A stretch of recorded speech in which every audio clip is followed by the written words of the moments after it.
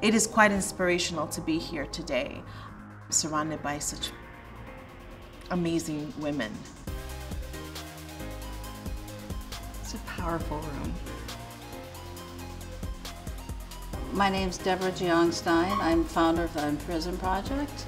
I started it to first bring awareness about the huge spike in incarceration, especially of women.